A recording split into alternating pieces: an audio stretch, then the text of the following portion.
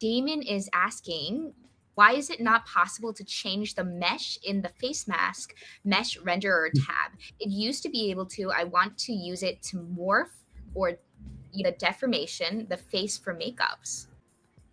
So I know that with the 3D face, it's been changed pretty recently, but as long as you don't change the UV and as long as you don't change the number of vertices, it should be able to have shape keys or blend shapes, and you should be able to export that and it should work fine.